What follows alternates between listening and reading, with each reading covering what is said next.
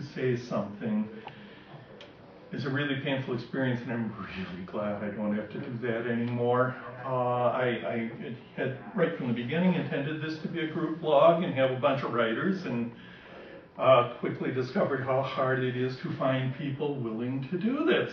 And it still is a continual struggle, so if any of you want to write, keep me in mind. So this was always intended, like I said, to be a group blog, but for the first year, the group was me.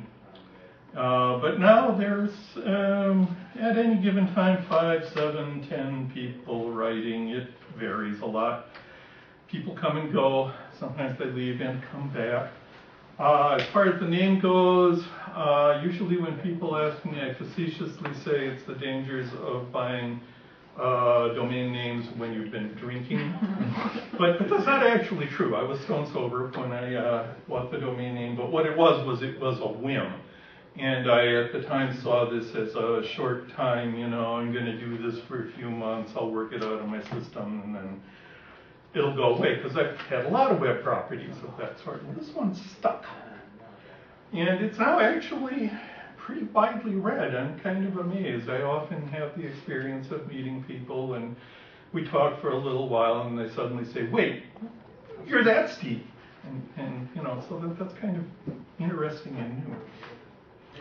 A couple of myths about bloggers I want to dispel, since we seem to be in a myth-dispelling mode this afternoon in this room.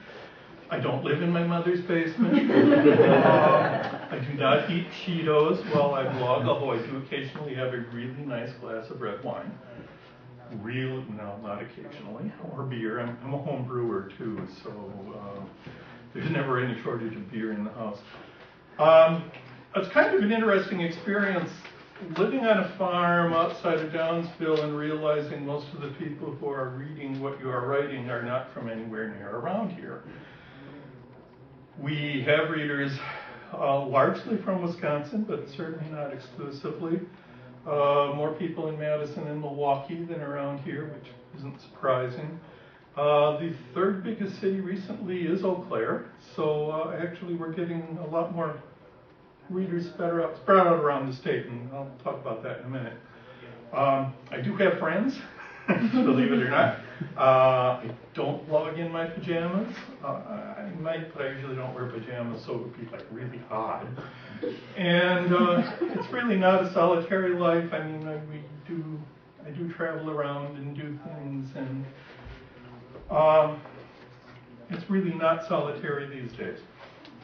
Well, here comes the part where I wish the projector was working, but so it's not just me. People think it's just me, but you know, for example, I have an editorial staff named Champ and Gidget,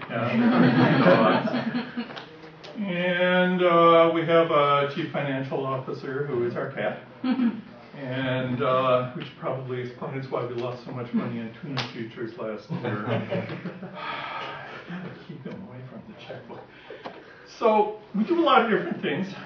We write news articles based on things happening in the state, and it is primarily a state-based blog, so I usually will not say things about national politics or encourage things about national politics, but it slips in because, you know, we all live here, right? We do a lot of opinion pieces. It's mostly an opinion blog, although we occasionally have a news scoop, which is kind of surprising, actually, because it's not really our purpose. We're working more and more as a gathering place for event postings around the state, and we're working toward hosting different groups in subsections of the site and making some other changes. I'd really like to have us develop more of a beat system where we'd actually have writers who cover particular beats.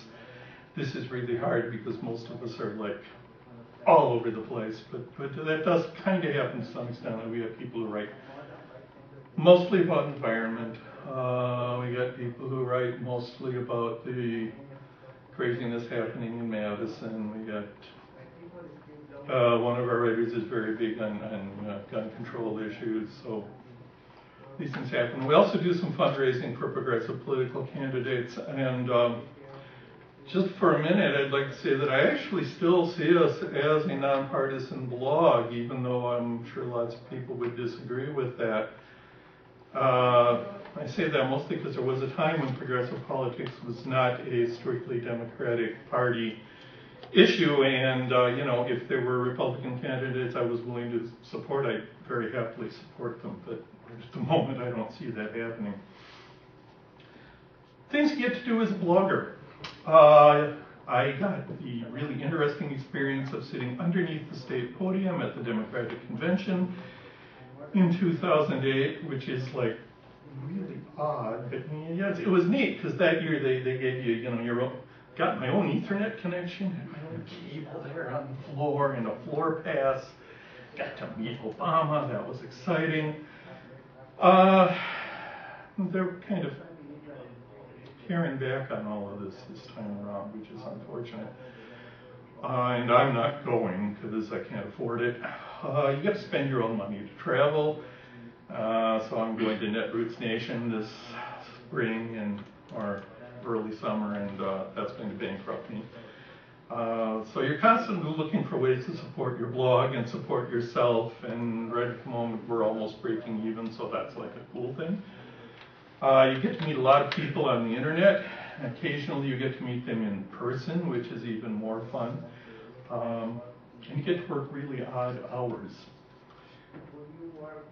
So I ran this kind of sleepy blog for a long time, and you know, things were going okay, and we had readers and stuff like that, and then came, as I like to think of it, the troubles.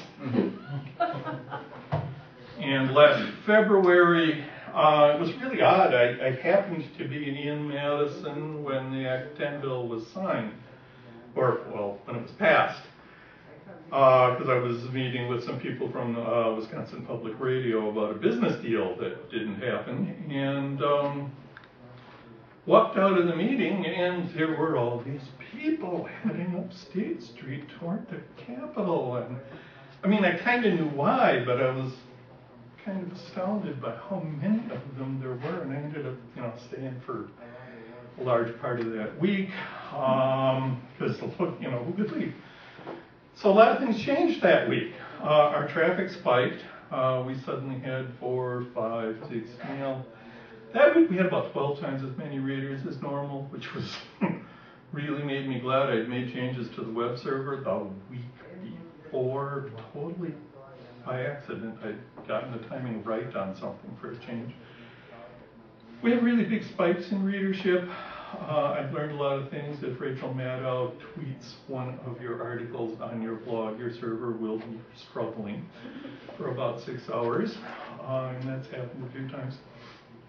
I get phone calls from news organizations, which is like really weird, you know, and the NBC News calls you and they want to talk about things.